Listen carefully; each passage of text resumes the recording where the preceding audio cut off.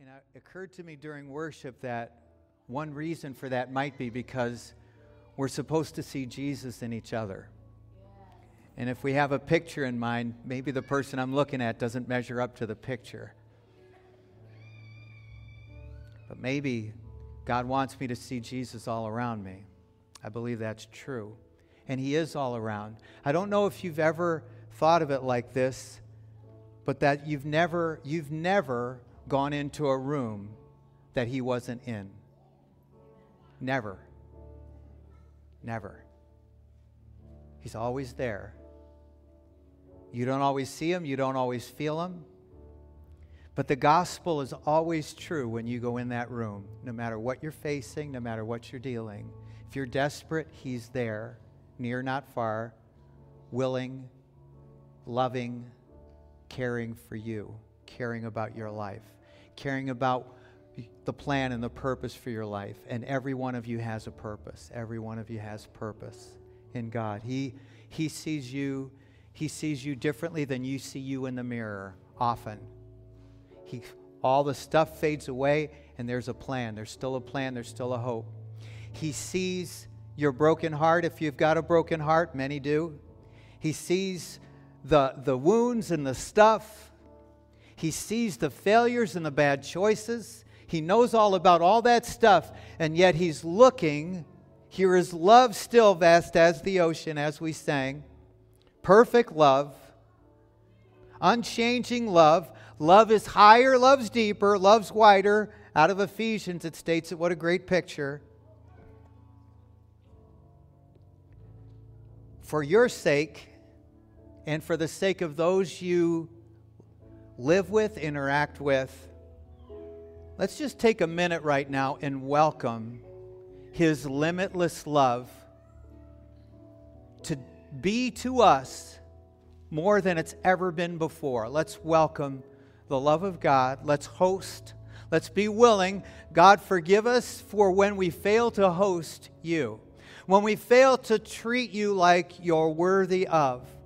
The first, the high, the beginning, the end, the greatest lover of our souls that has ever been. You're the one who framed life for us, who called us with a purpose and made us for a purpose.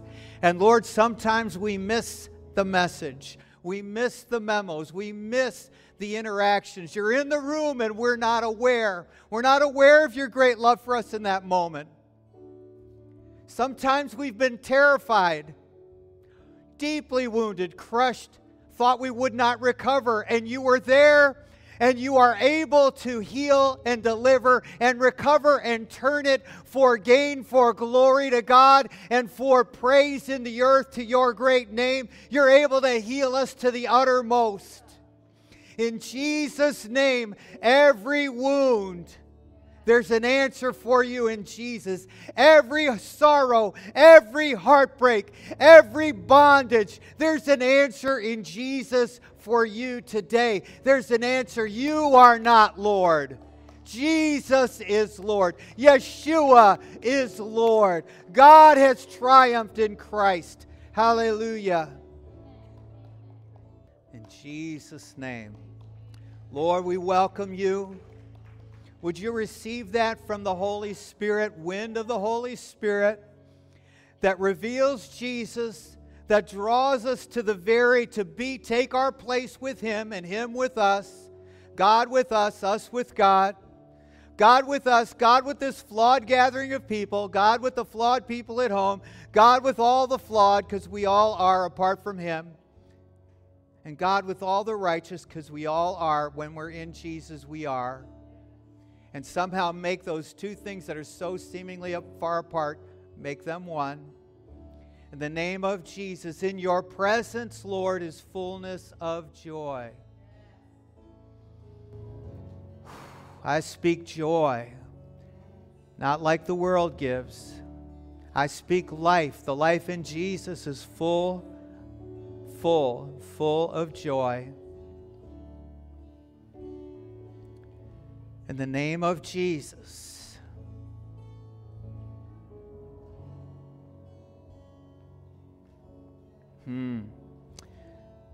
So in Jesus' name, if you're a person, whatever, today you could say in some way you feel there's space between you and God, I just want to pray for you because I believe that He wants to shrink that space. So, and would you just step into that by putting your hand up if that's you? Just to God. It's really more to God than anything else. To God. God. And if it's not you in this moment, I'm telling you, it was me this week. And it's been me plenty of times. The space I feel and the space I leave in the name of Jesus, it's not space you want there, God. Between us as a body with you, and between us and you individually. I bless that you have called us and made us your own. Hear it today, my son, he's talking to you. My daughter, he's talking to you. Come to me, all you that labor and are heavy laden. I will give you rest, Jesus said. Jesus is still saying, I believe that's proceeding from the mouth of God right now to some of you, maybe all of us. God knows that we need to live it and believe it more than we ever do. Take my yoke upon you and learn of me. I'm meek and I'm humble of heart, Jesus said, and you will find rest for your soul. For my yoke is easy and my burden is light.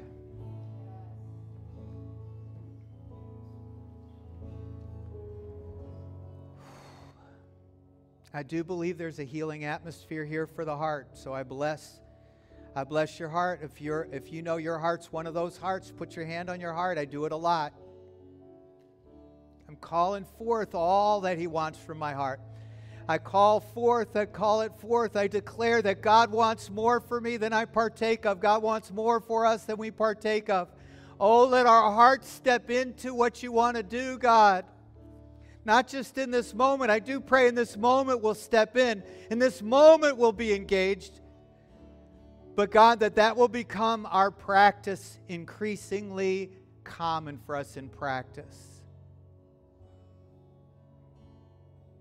That you laugh at our enemies, that we will laugh at them too. Because you are undoing everything He's done. And you are bringing forth the glory of God in us, these flawed vessels, in us who apart from you were not a whole lot of anything.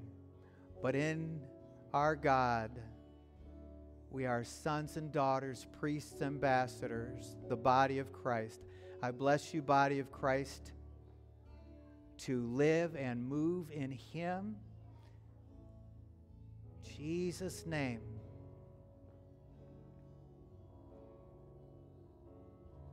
Thank you, Father. Wow. Holy, holy, holy, holy.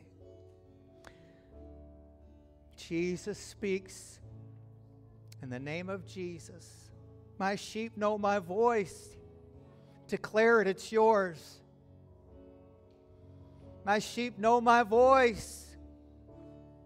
Lord, we're listening.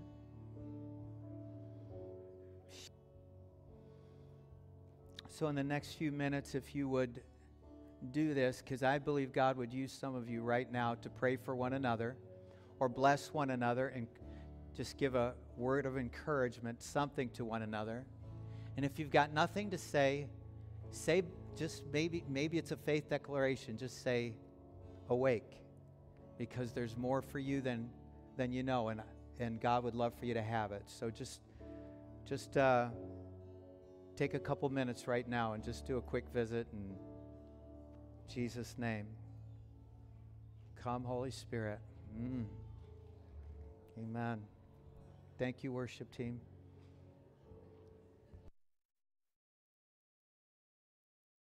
Haven't gone to children's church, they can go. Thank you, God.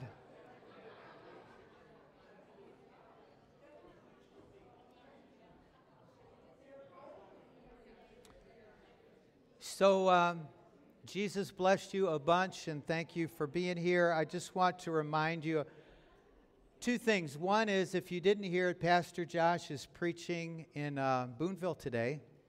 And I guess why I thought it was maybe good for me to underscore that is because I think that when the lead pastor goes out to minister, I think you're giving somebody a gift. I think, and so I want to encourage us to be engaged in the giving of the gift. And so we bless Pastor Josh and Becky as they minister in Boonville, and we thank you for life coming into them and life going out of them. And we love that your blessing would be here and your blessing would be there in Jesus' name. In Jesus' name. And second thing is that on September 11th, I believe it's the 11th, that's a Wednesday night, we'll do one more midweek Better Together, and I would ask, if at all possible, particularly for life group leaders to be present. I want to give you just a quick opportunity in that meeting to just say something about the group that you're going to be doing this coming fall for people. So please, I will want to know if you're one of those people that is planning, would hope to start a group, please communicate with me like this week if possible. Email would be great to start with, and let's get moving, because I believe there's going to be a bunch of groups and they're going to be great. In Jesus' name. So, Lord, you're breathing and life to us and speaking life to us, and please let this be a part of that. So, several weeks ago, I mentioned that there's an unfolding plan for my life. That's me. I think I was somewhere between 8 and 10. I'm not positive about it. It's a long time ago.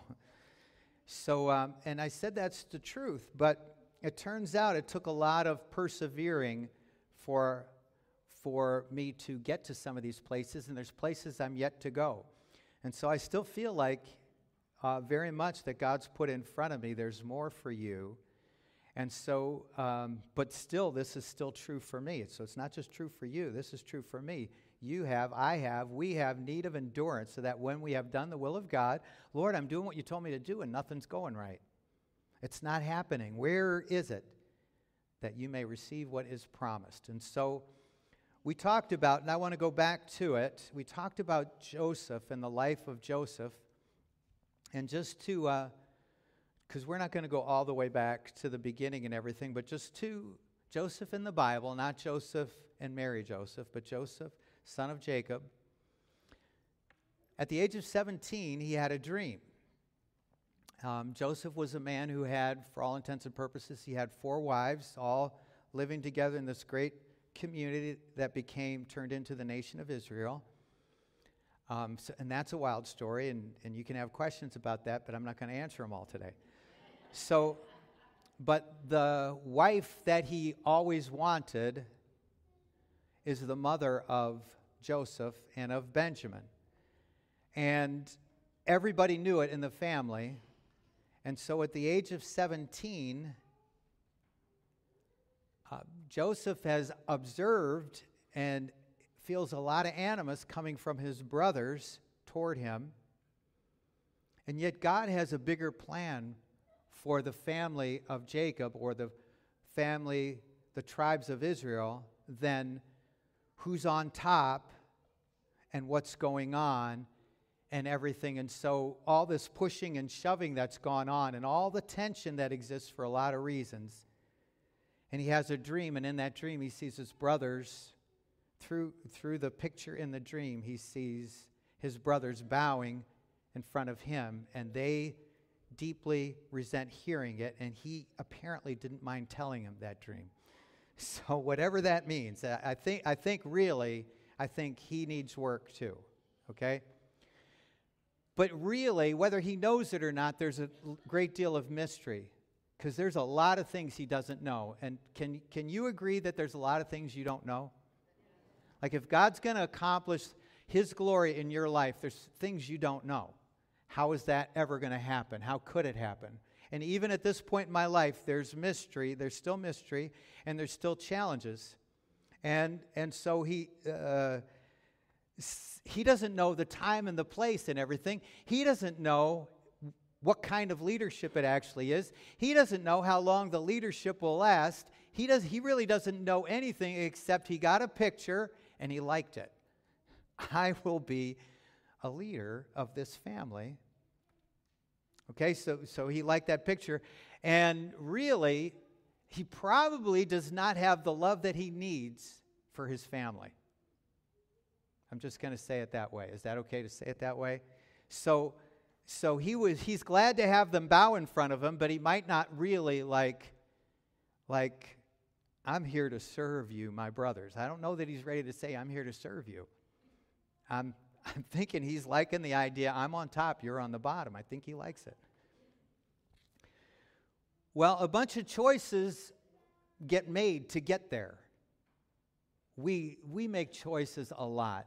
Today might not be a pivotal day in your life, but you're going to make a bunch of choices today. And some of them could affect your life significantly, even though today might not seem to you like a pivotal day. But it can happen. And all of this takes place in a world or in a place where God sees everything, and God actually really does want something great. He wants the glory of God in all of us. He wants us to fully partake of Him. He wants us to move in Him and live with Him, and He wants to show Himself to a bunch of people. He is not willing that any should perish, but that all should come to repentance. And so his brothers had captured him. He was out looking for them in a field to find out how they're doing and bring back a report to his dad, which is, narking or whatever it is, and he tells on them and everything. And apparently they lacked some integrity because they did do things that needed to be told on, apparently. So it runs in their family. They have a grandfather on their mother's side, or at least, for a lot of them, Laban is a grandfather. And Laban's a nasty, tricky, deceptive guy. And apparently it's visiting the family, moving along. And so they beat him up. They throw him in a pit. They figure out what they're going to do, and they decide that they're just going to, they talk about killing him. And Judah, by the way, seemed to be good with that. They seem to be good with it in that conversation.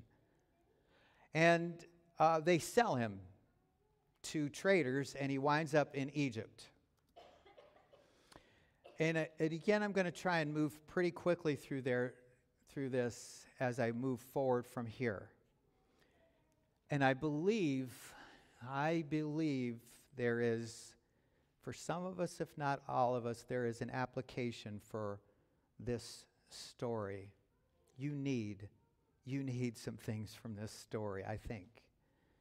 The Lord was with Joseph in the house of the Egyptians. So he's sold into slavery, and he's sold to he's referred to a number of things as the captain of the guard, whatever that means. So it means he's got some standing. And apparently, we'll learn a little bit about him, but he's got a household that's got some problems in it, and particularly with a wife in that household who is, she's trouble. So the Lord was with Joseph in the house of the Egyptian. And how does he know it? There's favor on his life. So I'm just holding out to you that some terrible things can happen in your life that do not conflict with the idea that God is with you. Okay? Take it in, because we're supposed to take that all the way in to whatever's going on in our life. To pull it all the way in, and then whatever's going on in my life particularly that's bothering me, unsettling to me, not comfortable to me, I'm struggling with things, whatever that is, I'm supposed to take it right there and understand that God's favor can live here. Start with God's favor. Don't start with trying to change things. Start with His favor. And we understand that Joseph lives with integrity, but the master's wife has begun to proposition Joseph about them being intimate. And Joseph keeps avoiding her and shutting it down. But then one day, he's alone in the house with her. Could be a very big house, but he's alone in the house with her. And she grabs him and says, "Lie with me." I hope I don't have to explain that to you. And he wouldn't do it, and he escapes, but he doesn't escape. She holds on to his tunic, and his tunic comes off because she won't let it go, and he's running. Pretty quickly, she turns it and she says, "Help, help. He tried to attack me." And for some reason, I can't, as I imagine the story, I can't imagine her being believable. I can't, because I have to believe that this is no surprise to a bunch of people in that house, that this is who this person is. But she's powerful. She's the wife of the master of the house. And maybe in some ways he knows, and he doesn't much care. He's turned everything over to Joseph. But they have to do something. They put him in prison, and if I think this is the case, it's called the prison of the captain of the guard. Well, he's the captain of the guard. So he puts him under, I think, he puts him under somebody. So he's in a prison, but he's in a place where he can still be a blessing to the captain of the guard. And pretty quickly, turns out the Lord was with Joseph. The Lord was with Joseph, gave him favor with the keeper of the prison, who was under the captain of the guard. He was under the captain of the guard, but now he's in this prison, some kind of prison house, place, thing. And he committed to Joseph's hand all the prisoners that were there. And the Lord was with him. I don't know how you do with the jobs you don't like doing. The dirty work, the difficult work, the challenging work, the work that it's not fair. But in all of it, we love the promise, all things work together for good to them that love the Lord and are called according to his purpose. But what if it looks like that? But that's how you walk it through. That's how you do it. You actually have to meet God, meet the God who's already in the room. He's in the prison cell. He's in the prison house. He's already there, and he has favor for you, and it's manifest, but it's not doing what you'd like it to do, which is get me out of this place. But it's not doing it. To the point where he can look at other prisoners that are put in there, and he looks at these two guys that also worked for Pharaoh, a butler, the chief butler and the chief baker, and he says to them one day, "Why do you look so sad today?" He cares for them. He sees them as under his care, and he's caring for them. He's being faithful. I believe he's walking in integrity. And by the way, I would suggest to you, it's possible that there's no real integrity in the family that he came from. Not a whole lot. It could be there. It should be there. But it's deeply lacking there.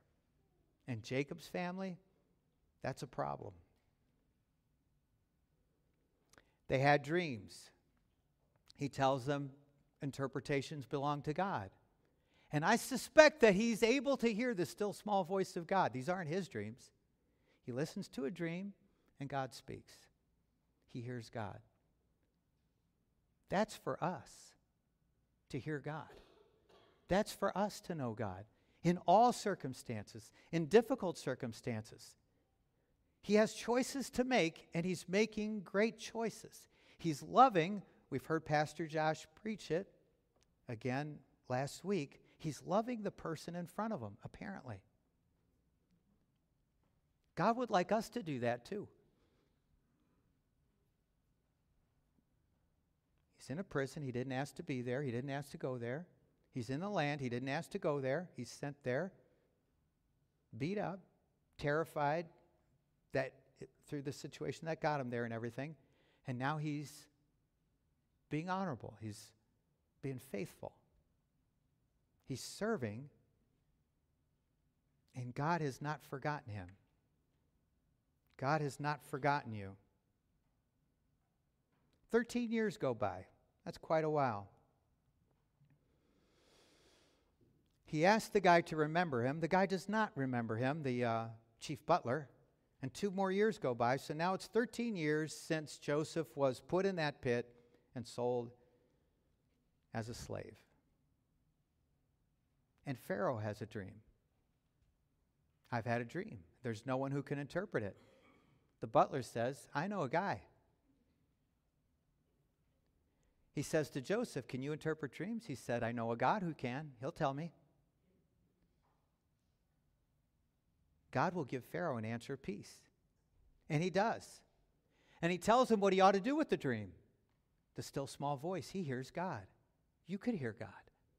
Still small voice. It's not all prophecy. It's not all just wow. But hearing God in your life can lead to a lot of wow. It can lead to change in everything. I would love to hear, like when I think about, look at this story, I would love to hear exactly Joseph describe. How'd that go? How did you do that, Joseph? How did you, what did you hear? Because when people hear God, they don't always hear it the same way. It comes a lot of different ways. Something happening inside of us. Some people see words and they're written out right in their brain. It's like they can read, they're in their brain, they're reading, and that's how they hear words. A lot of people don't, it's not like that. A lot of people see pictures. A lot of people just see something, and all of a sudden something that was nothing becomes something in their mind, and they start there like a thread, and they pull it. And as they pull it, something emerges. God will give Pharaoh an answer of peace. And he gave him this advice. And he says, and Pharaoh and the people that are there say, you know what, that's really great advice. And I believe Pharaoh stuns them all. And he said, could we find anybody better to do that job than this guy right here? And everything has changed. And Joseph has to process all that. He has 2 more sons. 2 sons are born to him. Before the years of the famine came. So in that 7-year period, the next 7 years, one's Manasseh. God has made me forget. Has God made you forget all the bad stuff yet? It's a good question. I think it's a fair question. Has God made you forget? Because if he hasn't, that's something that's good for you. That could be great. But he can do that. You can't do that. You can't slap yourself. You can't drink some juice. You can't just do something and say, I will forget, I will forget, I will forget. But something about how the blessing begins to come back in your life, the blessing begins to flow, fills up the hole that awful thing has lived in for a while. Maybe for too long for most of us, if not all of us. Something that comes to make maybe perhaps the nightmares stop. Something that comes to bring comfort to the weeping that I had a vision and the vision died. And I don't know what to do with it. I thought this was the plan and it's not the plan. It doesn't appear to be. I don't understand what's going on. And then realize I am blessed. I am helped. God hasn't forgotten me. So he names him Manasseh, pretty great name. But then there's maybe in some ways, maybe you would like this name. I really like this name. The second he called Ephraim, for God has caused me to be fruitful in the land. And I think that's really great. Because now his life's overflowing. I'm full. How you doing, Joseph? I'm full. I'm full. I'm blessed. He doesn't say exactly what he's thinking about, what he remembers about his family, how he reflects on his family. It doesn't tell us that. We don't know. I don't know. But I know he's living this life, and he's enjoying his life, and he's blessed in his life, and he's fruitful in that life. He's a man of integrity. He's trusted, And he's not violating that trust. It's pretty great. But it's going to get better. A lot better. Well, another couple years go by, and there's famine in the land finally. 22 years later, after Joseph is sold into slavery. And Jacob, his dad, is hungry. And they're in famine, just like Egypt is. He sends his 10 brothers to go down to Egypt and buy grain. But he holds Benjamin back. Benjamin is Joseph's brother by the same mother. 3 other women, 3 other wives, kids by all those women. I don't think you can imagine that being a really great, cohesive, loving, warm environment. Everybody's changing everybody else's diapers, whatever. They're all great. I don't think it's exactly that great. And Joseph is the governor, ruling under Pharaoh, and everybody's accepted he's very powerful. And his brothers came and bowed down before him, and he remembers the dream. Wow. That's pretty amazing. Until you're in heaven, I don't know what your visions are or visions aren't. I don't know what your hopes are and your dreams are or dreams aren't.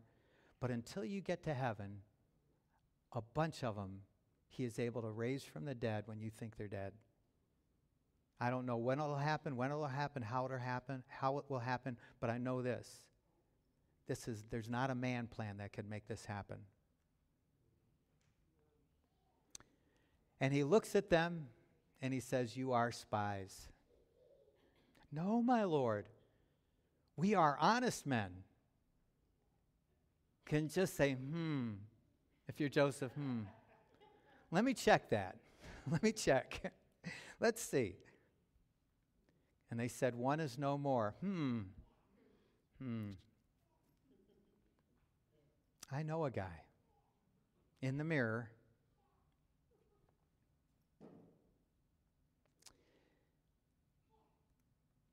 So he winds up kind of having this thing with them. They don't understand what's going on. They don't recognize him. He puts them in a prison for a few days, and then he says to them, God's speaking to him apparently, "Do this and live, for I fear God. If you're honest men, let one of your brothers be confined here. Go and carry grain. I want to verify the story that you're telling me. I want to know if your brother is well, if you take care of him like you took care of me, maybe, something like that. And if dad is well, if you're actually even honest and properly connected to him, because maybe you're not." And as they talk, he weeps. His heart's moving. I don't know what the process is exactly, but there's a transformation becoming manifest. He goes home. They tell Dad. When they need more food, Dad says, "Go get more food." And they says, "Dad, he told us specifically, do not come without your younger brother. Do not." What'd you tell him that for? How would we know that if we said we have a younger brother, he would say, "Bring him here"? How would we know that? We couldn't know that. But Judah, I believe Judah has gone through a radical transformation. And Judah says, "Send him with me, and I will be his guarantee. I will take his place. If anything has happened, I will step in. I will give my life for him." Reuben offered a plan too. Reuben said, "Kill my 2 kids if I don't bring them back." I don't think that was a great plan. You want me to kill, so my son doesn't come back, you want me to kill 2 of my grandkids. I don't like that plan. So why is Reuben the firstborn, not the leader of the family? I think there's some reasons for that. But I think right in this is where Judah begins to ascend to that place. It's manifest. He is a leader in this family. But he's gone through a terrible thing too. He was apart from the family, many historians believe, for 20 years. Most of the time Joseph has been gone, has been away from the family. Judah was separated living apart from his family. But apparently he came back, and apparently he's apart now.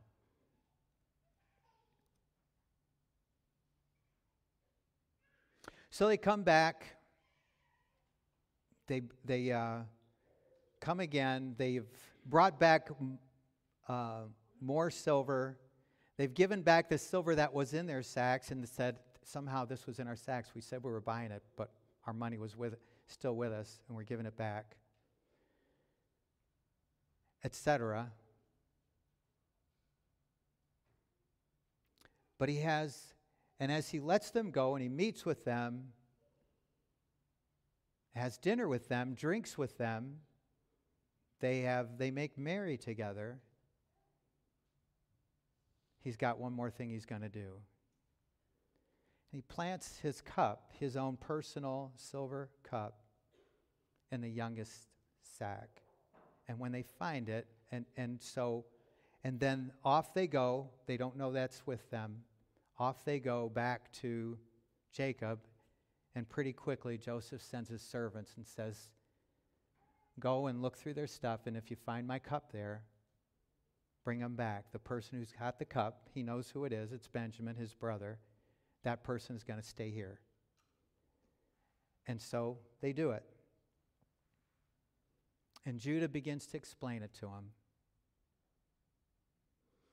and tells him, said, let me tell you about my dad.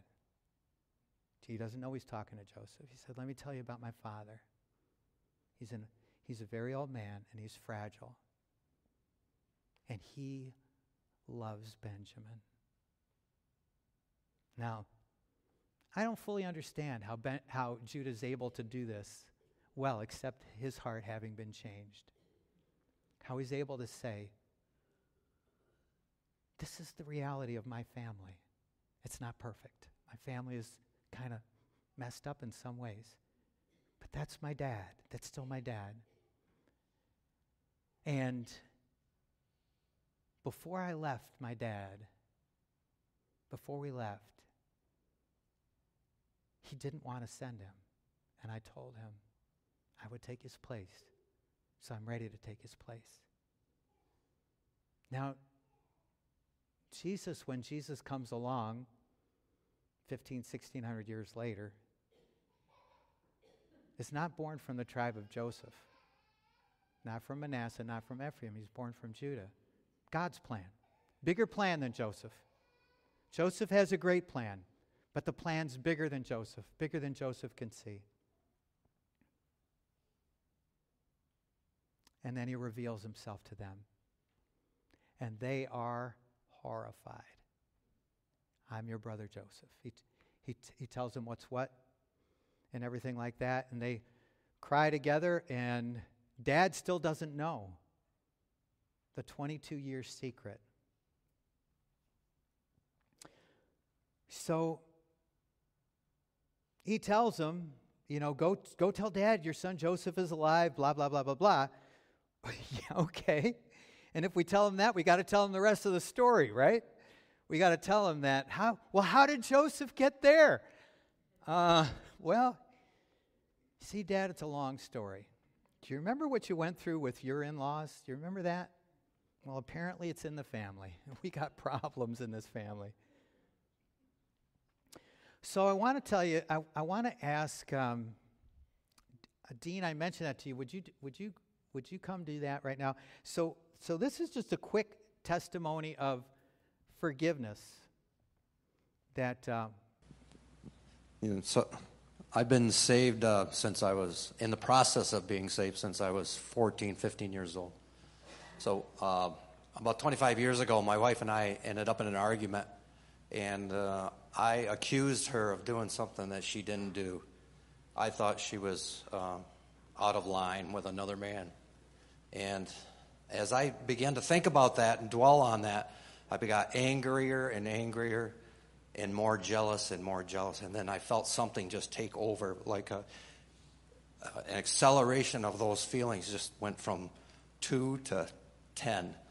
And for about 4 hours, I was extremely jealous, angry, mad, hurtful towards her. And about 4 hours later, when I finally came to my senses and I repented, I said, I'm sorry, I was wrong. I felt something lift off of me, and it was gone. The bitterness and the anger left. Amen. So, I remember taking we were on our way to a minister's meeting, and it was, let's just say in mine and Cheryl's history, we've had some challenges in our lives as well, of staying at peace and keeping at peace with each other and thinking right. And I was struggling with, in the season that we were in, she was dealing with anger, and I didn't think I could deal with it anymore. And in the car, not a great plan, in the car I looked at her and I said, I have tried and tried to forget the things that you've said and done, and I cannot do it. I didn't know what I expected her to do with that. It just was consuming me. And she looked at me and she said, I've tried and tried to forget the things you've said and done, and I can't do it. I had to pull the car over. I had to go down a little side street and pull over, nobody around, and we just both started crying. Still remember it. But my life changed that day radically. And for a few reasons, I don't fully understand it all, but I know this. At that moment, I saw the price I was going to pay for not forgiving. And it was steep. I knew, I think, God knows what he could have done or not done, but I think it would be highly unlikely that Pastor Josh would be Pastor Josh today if I'd made a different choice that day. Pretty serious stuff. I had no idea the ramifications, where my life is going. But when we say we gave it to God, did you or not? Did you give your life to him? And if you did, is it his or not? So I remember in that moment, I thought, wow. Because it just, at that moment, it hit me. We have no place to go in this relationship. We are right up against the wall. And it occurred to me for the first time, is it over?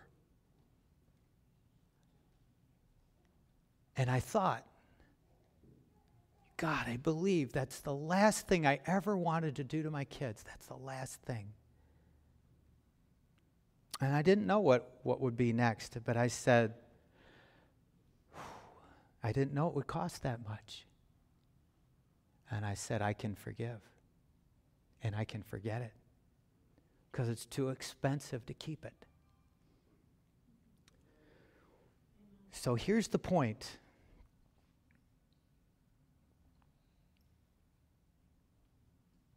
If Holy Spirit has been leading me, and I think he has,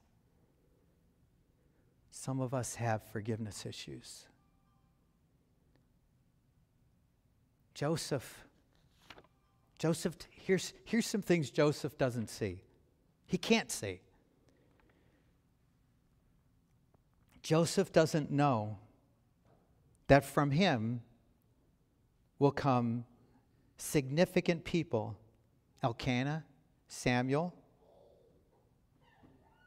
Joshua, Gideon. He doesn't know that from his brother Benjamin will come Esther, and she'll be needed. That all that's in this family that he's saving, this family that God has led him to save, is being saved for far more than his leadership. God's seeing 400 years down the road, 500 years down the road, 1,000 years down the road, 1,600 years down the road. When Jesus comes to Judah and his clan, he's seeing the whole thing. You don't see the whole thing. When he asks you or leads you or tells you to forgive, he tells you to forgive because it's part of his plan. You're his. I'm his. We belong to him. He doesn't see that Samson will come from Dan. Jonah will come from Zebulun. Elijah will come from Gad. Moses and Miriam will come from Levi. Hosea will come from Issachar. Amos will come from Asher. He doesn't know that there's a plan for all these brothers and all their seed and all the stuff.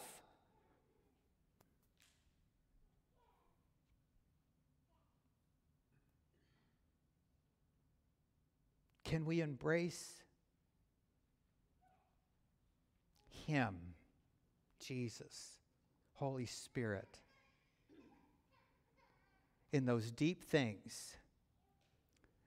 The brothers had a secret they were trying to hide for 22 years. That was not God's plan. If you're hiding, think about it. Think about it. Holy Spirit. Let's take the elements together. Let's receive. I don't know if you're dealing with a forgiveness issue, but if you are, let's get on God's side of this thing. And go with God and go with his plan in Jesus' name. His body was broken. We understand, I believe, what that means. Holy Spirit, voice of God, is there anyone we need to forgive? I need to forgive. Do I need to forgive myself and cancel the curses I still believe exist over me? In Jesus' name.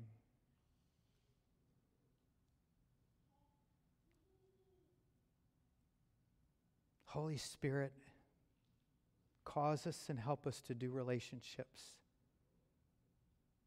the way you do. Cause us and help us to not have cold hearts, lukewarm hearts. Cause us and help us. You paid for sons and daughters. You didn't pay for less than that. You paid for sons and daughters. You paid for sons and daughters to be one with you. Like you. Is our love not like yours? God, I still have to say my love is still not like yours. So change me. Change me. Thank you for the trials. Thank you for the troubles. Thank you, God, that in them, I don't enjoy them, I don't like them, but in them, there's opportunity, great opportunity for my heart to open. Great opportunity for me to see what's really in my heart. So God, help me. Help us.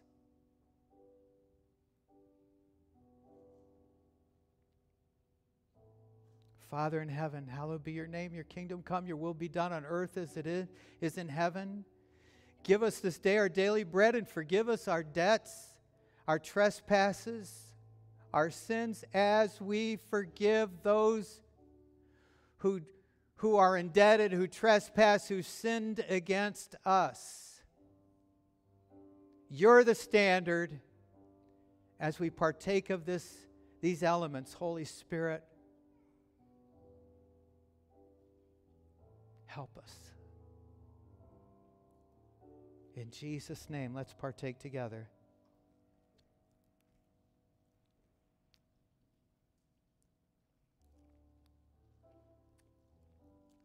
Stand with me, please.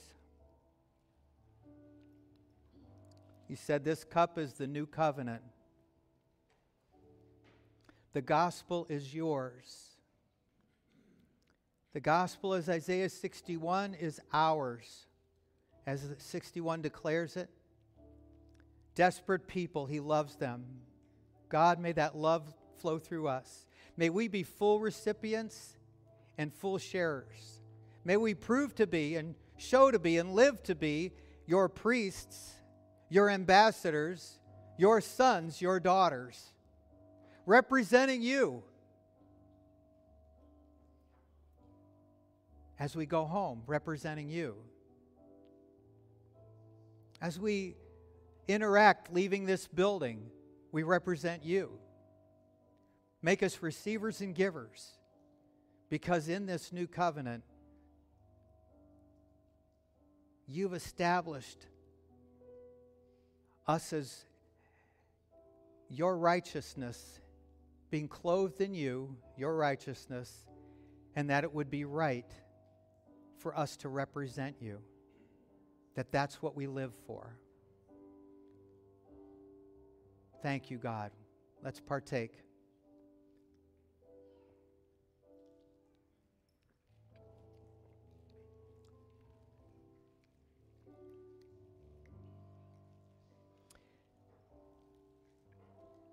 In the name of Jesus. In the name of Jesus, I bless my brothers and my sisters.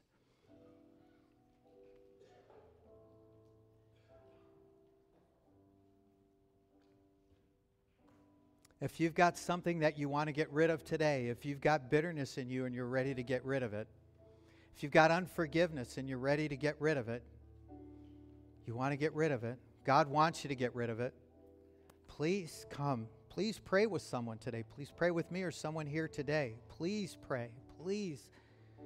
God pleading with you. You don't see the picture. You don't see the plan. You don't know why it's important. But Holy Spirit just nudging the still small voice of God saying, this is holding you back.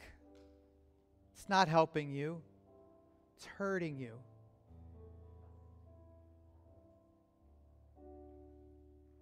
Let God have His way.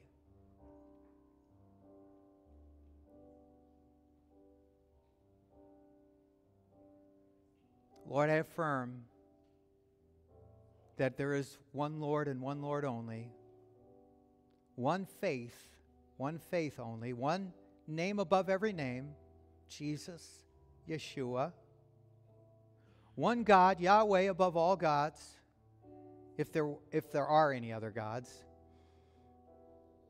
none like you, all-powerful, wonderful. We're here for you. Be glorified in us, in our homes, our families, our challenges. I speak life in Jesus' name. Life into broken souls and broken bodies. Come back to full life. Abundant life in Jesus' name. Anyone that wants prayer, please come.